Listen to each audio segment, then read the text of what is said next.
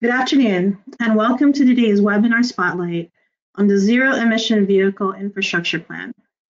My name is Gladys Hurwitz, and I am a multimodal transportation specialist at the Maryland Department of Transportation and moderator for today's session. Today's webinar is made possible by the Maryland Department of Transportation's Commuter Choice Maryland program, and today's session is being recorded. Here are some quick FAQs for you to help you have the best experience for today's webinar. Make sure to choose the correct audio. Please use the question window for any questions, and we'll also be fielding questions at the end of the presentation. There is also a slide deck and recording which will be available on our website, commuterchoicemaryland.com. Before we get started on today's spotlight, I'd like to start off by introducing you to Commuter Choice Maryland and share some key program offerings. Commuter Choice Maryland plays a key role in helping to meet the Maryland Department of Transportation's mission by enhancing employer and commuter awareness of the variety of transportation options, which includes anything from telework, compressed work week, transit, ride sharing, as well as commuter benefits programs. These options help to balance the transportation demand across our roadways, transit systems, walk and bikeways throughout the state. Commuter Choice Maryland also works in partnership with local and regional jurisdictions and provides complimentary consultations to employers starting or enhancing the workplace transportation and commuter benefits programs. One of our goals is to make it easy for employees to find affordable, convenient, and sustainable ways to get to work that enhances their quality of life while helping to attract and retain talent. It's really with our key partnerships with local and regional jurisdictions that we're able to provide services and share information on the benefits of transportation options to employers and commuters throughout Maryland. So thank you to all of our partners who may be on the call today. This is a list of strategies used to support transportation demand management. For today, I'm going to share a little bit more detail about Incentrip and the Maryland Commuter Tax Credit and the new legislation that just passed recently. Incentrip is a mobile app with the goal of reducing traffic congestion in the weekday peak periods by encouraging Maryland commuters and employers to increase the use of public transportation, ride sharing, walking, biking, teleworking, and also alternative work schedules. Maryland commuters who use the application will earn points when they make decisions to avoid congestion, and the points can be redeemed for cash rewards. The Maryland Department of Transportation has partnered with the Metropolitan Washington Council of Governments and the University of Maryland Transportation Institute to expand service coverage from the National Capital Region to the entire state of Maryland. So to get started, make sure to follow these 5 easy steps. Download the app, create an account, make sure to register it. So then when you take those trips, you'll also be earning rewards. Plan and take that trip, then start collecting points and redeem for rewards right within the app. It's really that easy.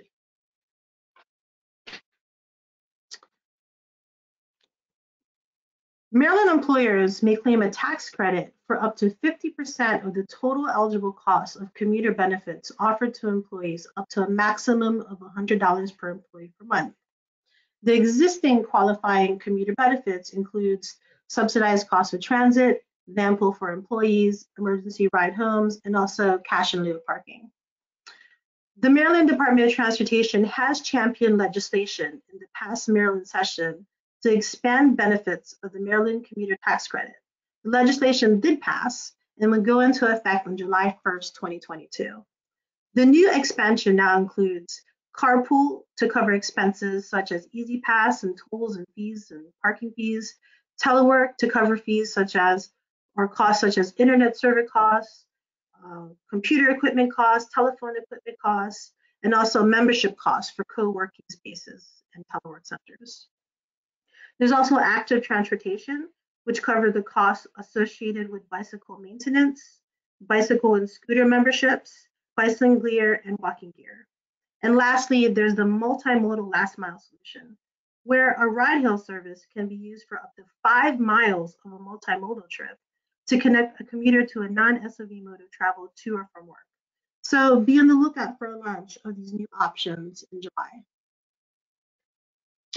So we just can't stress enough how all of these efforts are important because they help to reduce greenhouse gas emissions, reduce congestion, enhance the quality of life of all Marylanders, and increase economic opportunities.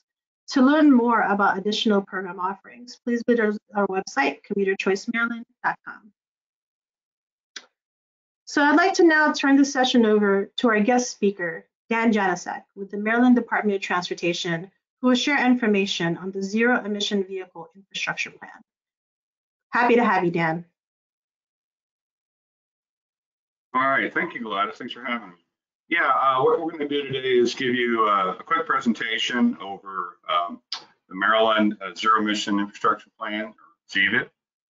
We'll be presenting this to the Maryland Zero Emission Electrification Vehicle Infrastructure Council on May 26th, actually, on May 25th. So next slide. I'm going to give you a quick overview of the National Electric Vehicle Infrastructure Program and Maryland's Zero Emission Vehicle Infrastructure Plan.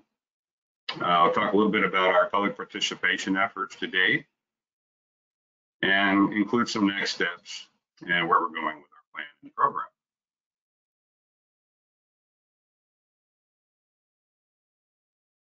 Okay, so what is the Zero Emission Vehicle Infrastructure Plan and what is the National Electric Vehicle Infrastructure Program? I'm just going to turn my camera off a little bit here because I'm going to read off some text for you.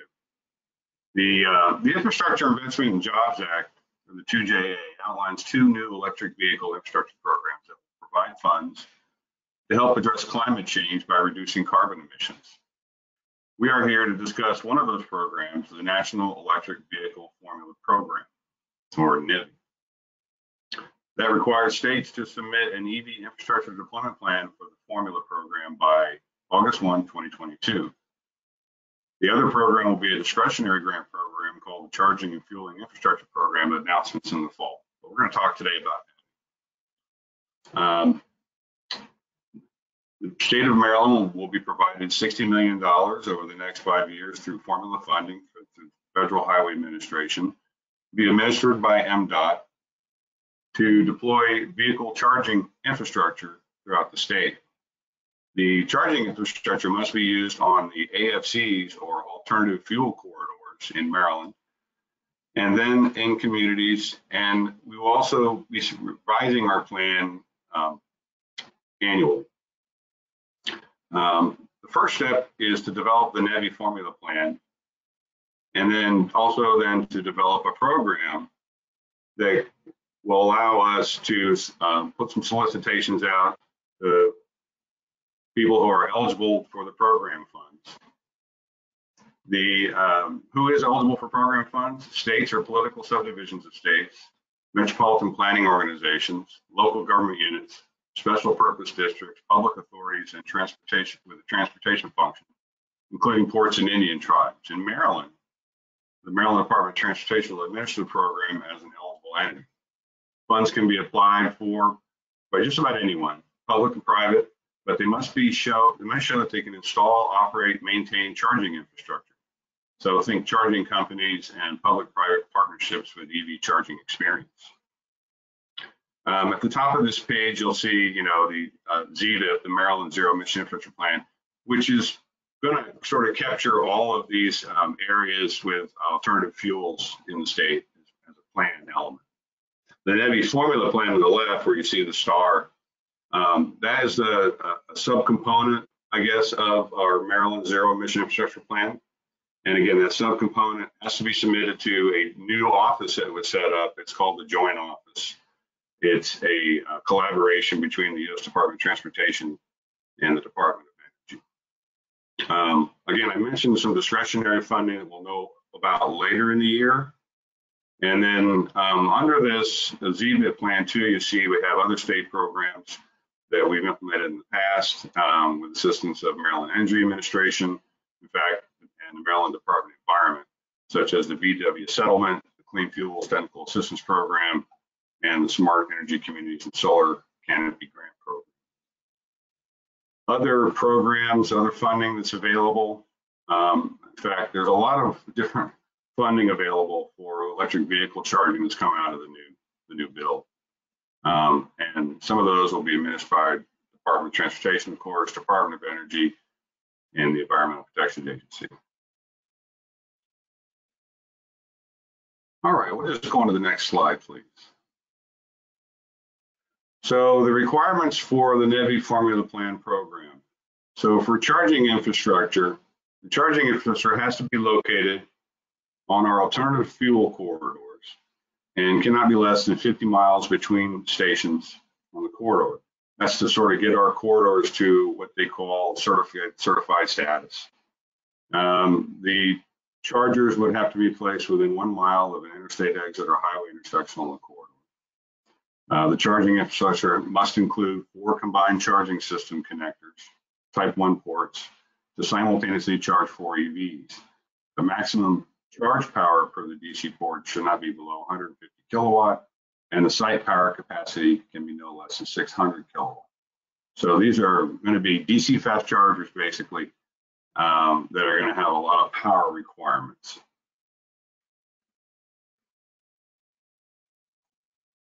Next slide. So there are 7 funding categories that can be funded with these formula program funds. The acquisition and installation of EV charging infrastructure. Funds can be used for operating assistance, development phase activities, getting the site approved, traffic control devices and on-premise signs. Can be used for data sharing about EV charging infrastructure, acquisition or installation of traffic control devices in the right-of-way, and mapping and analysis activities. Next slide. So the NEVI plan components that are required by the joint office for the submission by August 1st are here. All of these are required plan elements. So every state in the nation that's developing the plan to go for the formula funding is developing a plan with these basic components. An introduction, of course, they want to know that the state is prepared and has a strategy for state agency coordination. Maryland does, and I can go into that in a little bit.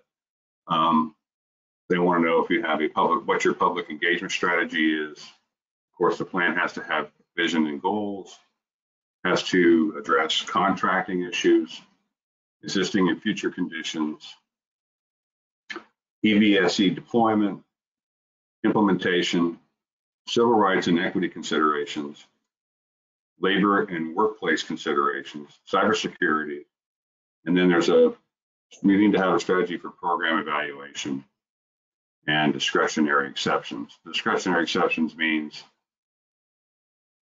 if the state wants to approve an application, the application is for a charging bay to be located outside of the 1 mile requirement from the interstate or alternative fuel corridor, that would be sort of a discretionary exception.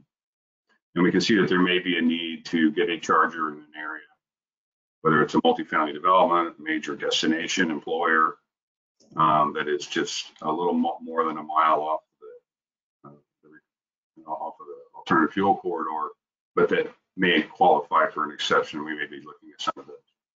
Next slide, please. So we're going to go a little bit over our public participation and where we've been. MDOT launched a MetroQuest survey and a website recently to gather public input and give people information about the NEVI program in Maryland. The website is evplan.mdot.maryland.gov, and we'll give it to you later. But our MetroQuest survey launched on the 24th. We've had 210 participants.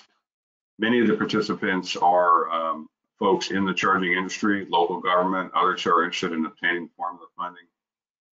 And we got a lot of feedback on our vision and goals, prioritization, and infrastructure siting.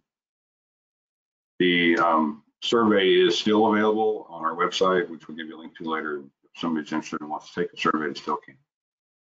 Next slide. Some of the results of the survey so far. The question, about prioritization was asked, and And as you can see here, one of the major concerns people have is the distance to the nearest charging station. Right in the middle there, that's the high bar. So 79 people indicated that that is important to them. Other prioritization criteria that was important: proximity to employment centers. It's the other red line to the left. It's 73 people. I think that was really important, and commuting and travel corridors. Other areas, as you can see, for prioritization for the location of the chargers, you know, people are looking at the first one over here on the left, EV registration density, where there are a lot of EVs. Obviously, we're going to need chargers. Points of interest and destination is in there. Proximity to residential. I mentioned employment centers. Access for environmental justice in rural communities is a popular one. And then also where existing infrastructure is. But you can see here, we're gathering information. Our goal is to gather as much of this information as we can during the development of the plan so that we can address everybody's needs. Next slide. So for preferred location results, again, somewhat like the other one, we see employment centers, you know, other types of destinations. The three red bars, employment centers came out pretty high. Retail shopping centers came out number one. Parking garages and lots like that came out pretty high as well. Tourist destinations, parks and recreational areas are pretty high. These are interesting to get, because what we're finding out from other states is that this destination-based regimes seem to do pretty well and get a lot more usage. So you know, if you think about it, you may need a DC fast charger when you're on the highway, you pull into a rest stop, you know, or you're going to eat, you know, on a journey. You want your car to charge pretty fast. So DC fast chargers make sense in those places. Other places like multifamily townhouses, you know, that's where you're going to be charging overnight. You may not need the DC fast charger there. So, you know, in terms of us developing a program to where we can prioritize the awardees, then we'll be looking at their applications and seeing if they meet these criteria. Next slide, please. Some of the other questions we asked were what corridors did people think were important to them for EV charging? Obviously, I-95 came out number one. There's more people located on that corridor. Other ones, I-70 came out pretty high, I-695. The one thing we want to note, though, is that the stakeholders who are taking the survey, like I said, primary, are a lot of people that work in the industry, local government, and others. So we're going to, hopefully we'll get more folks to take the survey, and we can get a more broader base. You can see like I-795, there was only 3 people thought that was important, but I'm sure there are a lot of people out in that area that think charging is important. But we'll use this material to help us formulate a program. So this is the Baltimore area. Move on to the next slide. Eastern Shore, see US 50s, a popular request for charging stations, US 301, again I-95. Next slide, please. Out in Western Maryland, a lot of folks looking at I-68, I-70, and I-81 as important locations. And those are already part of our alternative fuel corridor matrix in the state. So those corridors are eligible for charging stations. Next slide. And Southern Maryland, of course, US 301, down through Charles County, La Plata, MD4, down through Calvert County, crossing the Thomas Johnson Bridge over to the MD5 corridor. Those are all popular, and those are the 3 corridors that we've already got approved in the state as corridor ready alternative fuel corridors. So those corridors will also be eligible for funding. Next slide.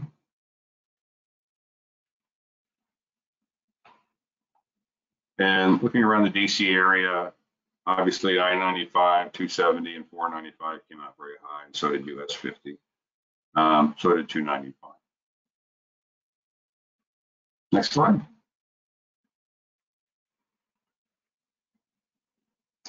So as part of our survey, we've asked folks to put a pin on a map and show us where they think a charger is needed.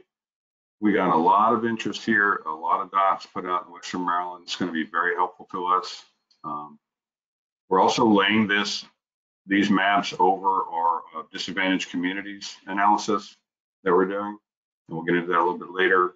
As a strong component of this plan, we want chargers to get into areas where there aren't chargers now, that are rural, that are disadvantaged communities, because they're going to be a top priority for us to get the charging infrastructure out.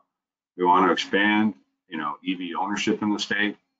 Primarily right now, EV ownership in the state is centered in the higher income areas, and we'd like to see that expanded out. And part of that will be, to induce that, will be, of course, to get some charging where it's not located now, and in communities that need this type of infrastructure. It'll create jobs and just make life a little bit easier for someone who wants to get an electric vehicle and doesn't have charging at their house. Okay, next slide. We also asking people during our webinars, this was a Menti survey summary that we did, whether they lived in a disadvantaged rural community. So the chart on the left, you can see a lot of people said no, they didn't. And of course, that's a reflection of our stakeholders that are invited to these webinars.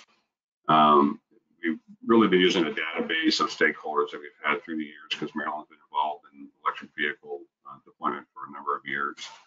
So this survey question on the left, we want to get that expanded out, and we're hoping that when we release the plan and we point people to our website, we'll get more surveys results that help us with that.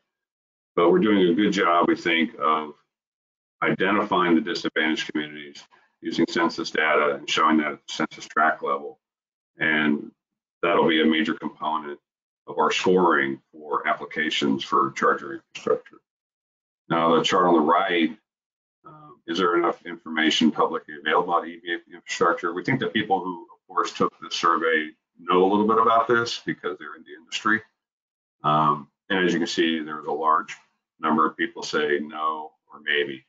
So we have a lot of education to do. I think nationally, there's a lot of education needed to describe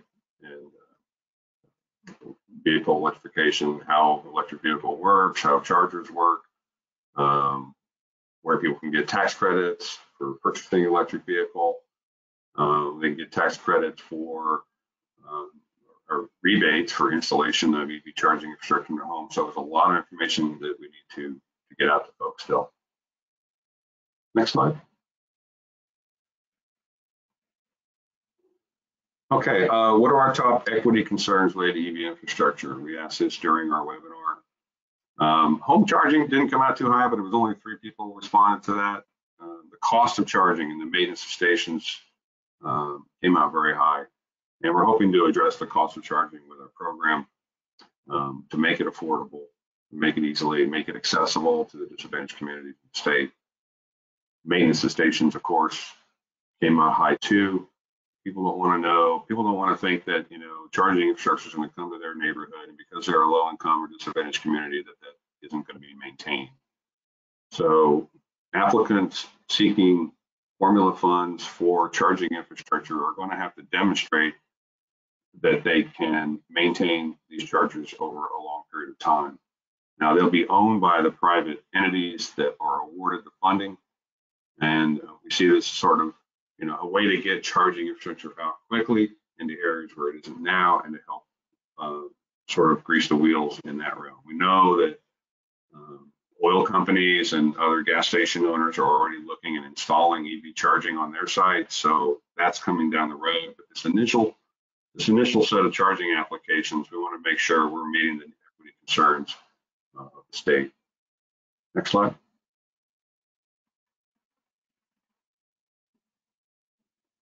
Again, where do you think charging would be best suited in a disadvantaged community?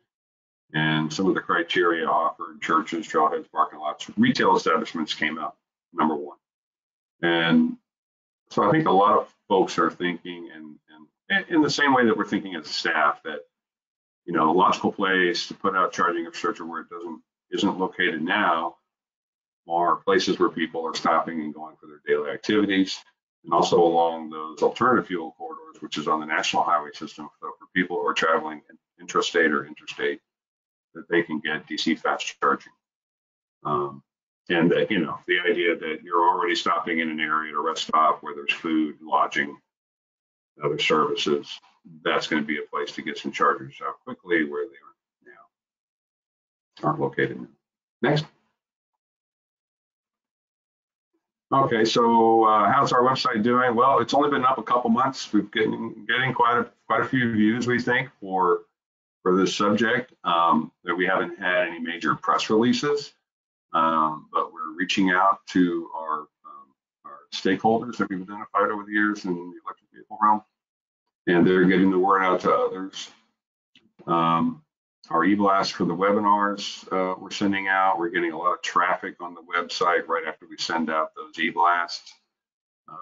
And we'll send another one out for our upcoming webinar. And that's going to be on Friday, June 10th. And we'll get that information out to everyone that's signed up today to this session. All right, next. So what are our next steps? Again, we go back in time. We launched our MetroQuest survey on March 24th, had our first webinar March 31st, had our second webinar on the 28th. On May 13th, we submitted our what's called round 6 nomination for alternative fuel corridors in the state.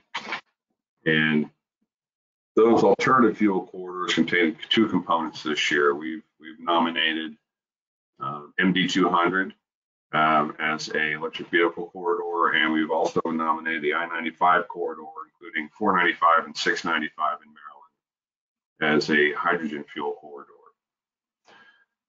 Our next CVIC meeting is on the 26th, tomorrow. We've got again, June 10th webinar planned, our third webinar for the plan. And we expect to have our plan released in June and get that out for comment. We may have a 4th webinar depending on the comments we're getting back. And then, of course, our plans to do the joint office on August 1st. And that is the NEVI component of the ZVIP plan. Next slide.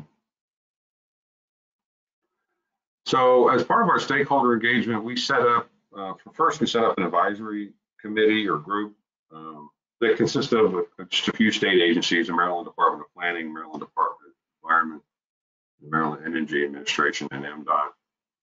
That small group helps us to keep us on track with our plan and our stakeholder engagement and our analysis. So as part of our stakeholder engagement, we are actively communicating with and meeting with the Public Service Commission and utilities in the state. We'll be expanding that real soon to get out to the rest of the utilities. We've PG&E, we've Exelon. We are going to also do some more reach out with the charging companies and charging manufacturers. So just to put this in context, this is a 5-year program. We think that every year we'll go back and sort of look at our plan, evaluate it, see how we're doing, change our program if we need to, depending on how successful we are with the charging deployment. And during that time frame, we are going to continually meet with the folks who are applying for the funds, basically, and the experts in charging infrastructure and those network companies. Well, we also are going to do a lot of work in reaching out to disadvantaged communities and their representatives. And part of that has already started now, of course, with the webinars, and we have a lot of robust analysis that people will see in our plan. And we started getting feedback back I think we're going to end up with some meetings, so a lot more meetings with those communities, and we're going to track how we're doing. So, like I said, we're going to update the plan every year and continually evaluate the deployment of the charging infrastructure to make sure we're meeting our goals. Automakers and other entities are also there. Planning partners, which include the counties in the state, other planning agencies, the metropolitan planning organizations. We're going to do more reach out to them and coordinate with them. And we think with the metropolitan planning organizations, there are going to be opportunities to coordinate with them on the success of the program. And also coming in the fall, when we find out about the discretionary program, that other charging program I mentioned in the beginning, the NPOs and those other planning partners, they're going to be eligible to apply for that on their own, not through the state. So they're going to want information to see how we're doing, so that then they apply for the funds, they get what they want, they get what they need, and they're successful. Potential site hosts, we may be meeting with some of those too.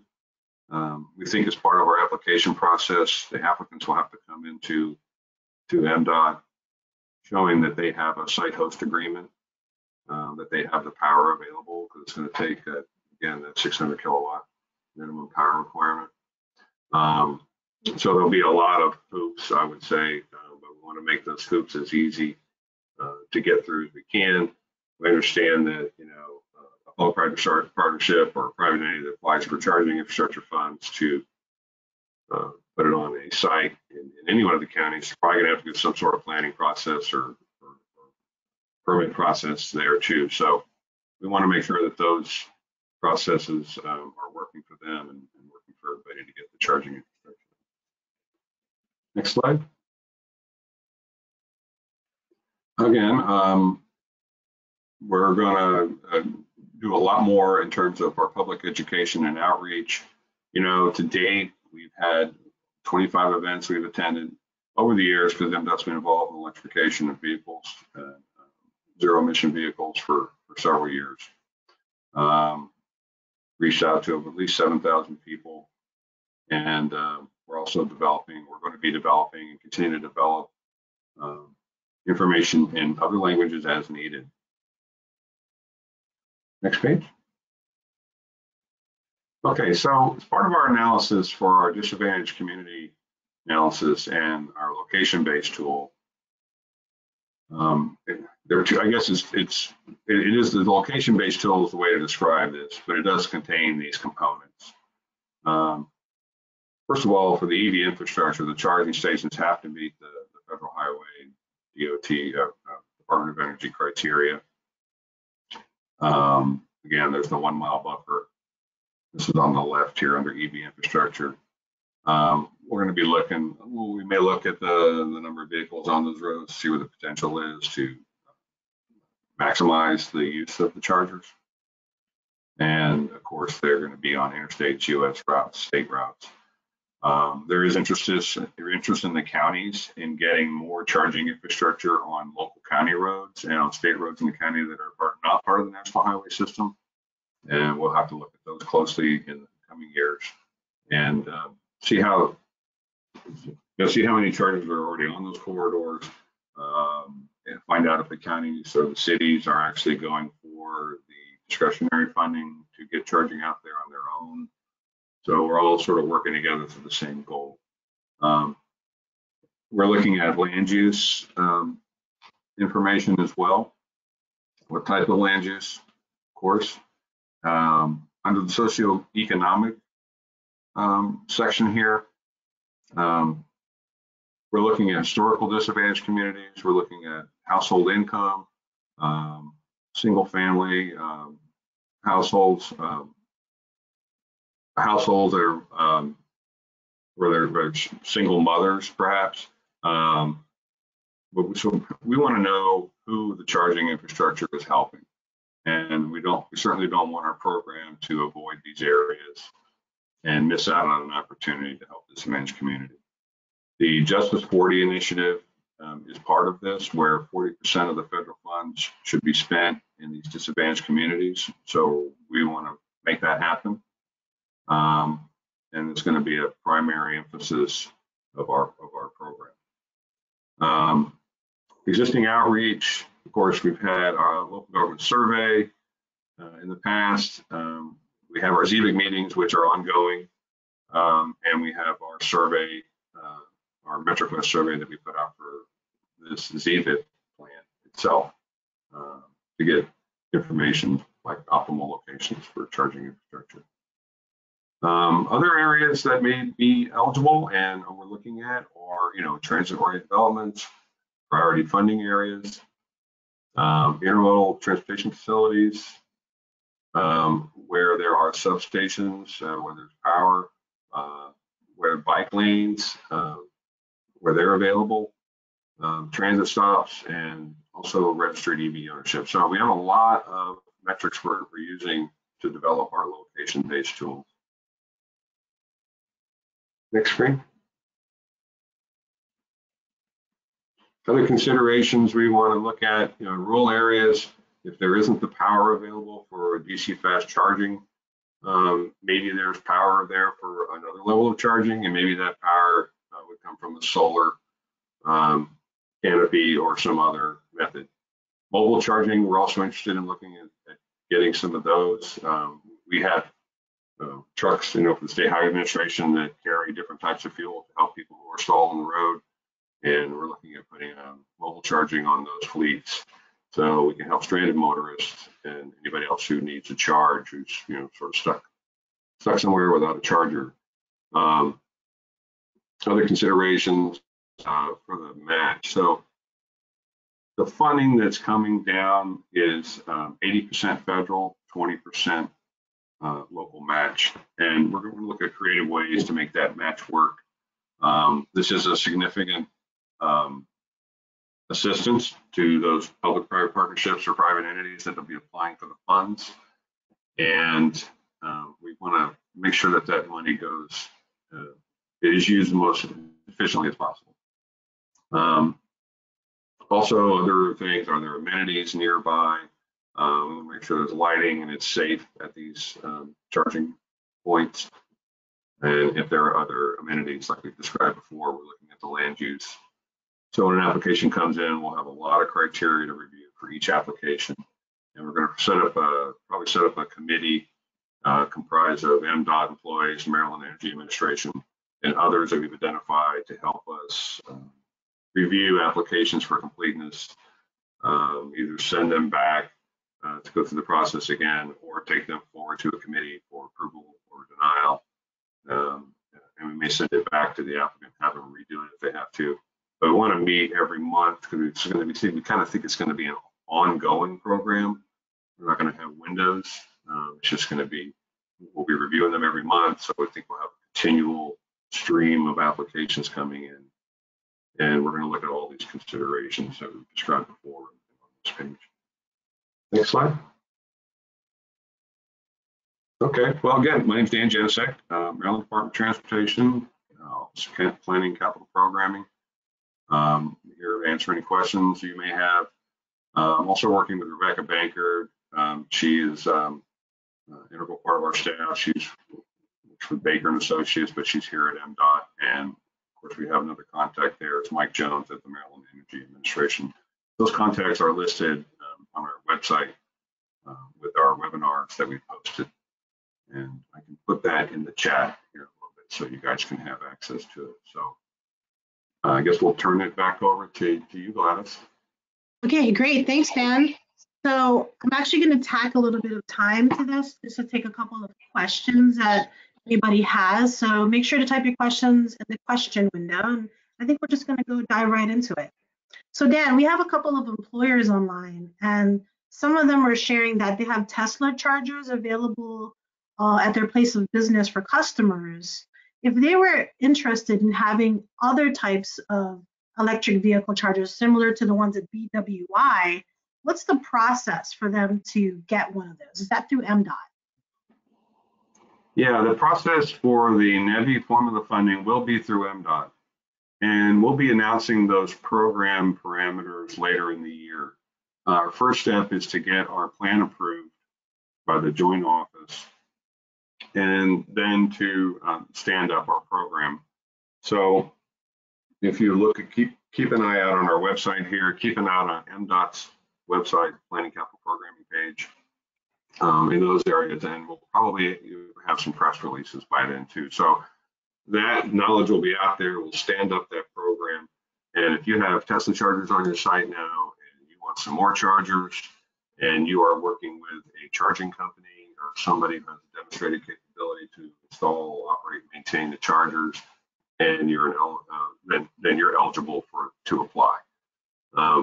We are the eligible entity to receive the funds at MDOT, Federal Highway, but again, the funds are going to be primarily, well, there's a couple of parameters. They have to be for publicly accessible charging. We're looking at passenger vehicles.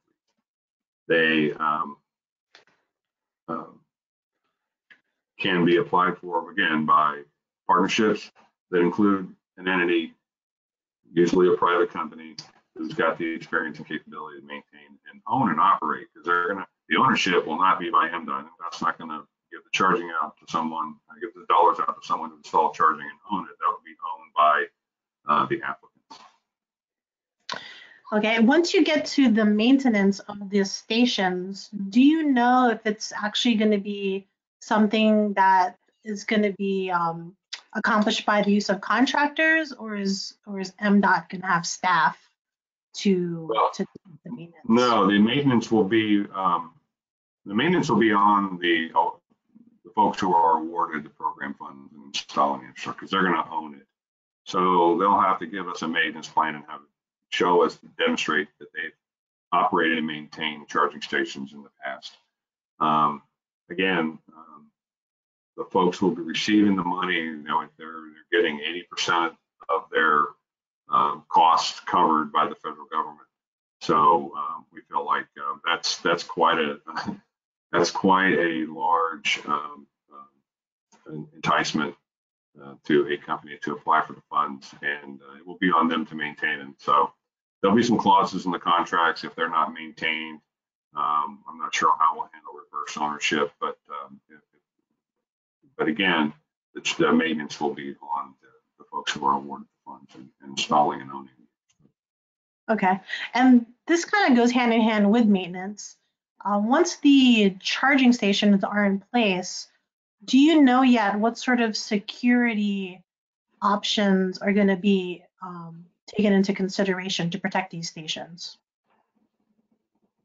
Well, I guess that will be in their applications. It'll have to be a component that we'll review for that aspect. So, if we require a site plan, we're going to be looking at things like access to this charging station, whether they, how they control parking, who's sitting and parking in charging bay, lighting, and those types of things. So I think those will sort of be addressed through some sort of site plan evaluation. And location, we're obviously going to look at the location. But the folks who are interested, who are emailing us now, are like 7-Eleven, Royal Farms.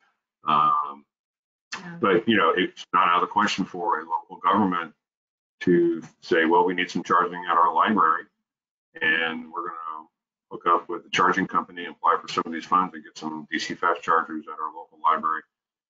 We're just going to need to see a sort of a site plan to show where they go.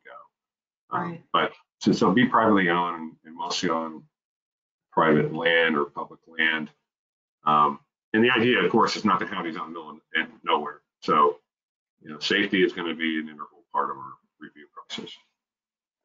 I'm not sure if you have the answer for this one, Dan, but there is a workforce development question for, I guess, an employer on this call who's interested in possibly learning more about what training would be required to maintain these stations to kind of get her staff prepared for possible work in the future. Where can she learn more about this workforce training or development for this type of infrastructure? Yeah, if we could get their contact information, we could probably get them some information. There are apprenticeship programs in the state of Maryland, and we also see that the people who are awarded the funds that are working with a company who has a demonstrated experience capability, they'll be training their own staff. And in terms of electric vehicles, we do know that companies like Toyota, for instance, have dealerships in the region, and they choose a couple of those where they do their training for their own employees. I don't know if they reach out, but there are apprenticeship programs out there in Maryland that are training people in this area. Excellent. Thank you, Dan. Well, that's really all the time that we have today, folks. I really appreciate everybody who's able to hang on with us till the end. All of the slides and also this webinar recording will be available on our website, commuterchoicemaryland.com. So be sure to check that out for this recording and maybe some of our other recordings that we have. Webinars are administered regularly on a quarterly basis, so be sure to check in for other interesting topics.